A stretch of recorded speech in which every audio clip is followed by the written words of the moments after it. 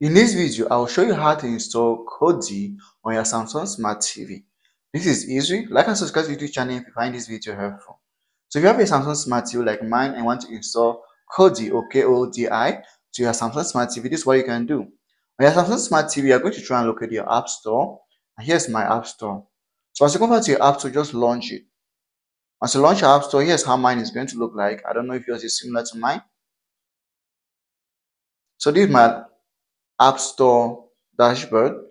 I'll go straight away to the search bar. I don't want to waste a lot of time.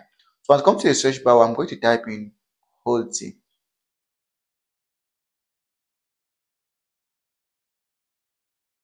And I type in KODI, all you have to do is to go ahead and search.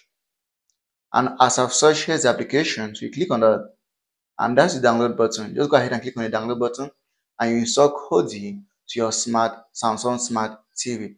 Like and subscribe to the YouTube channel if you found this video helpful.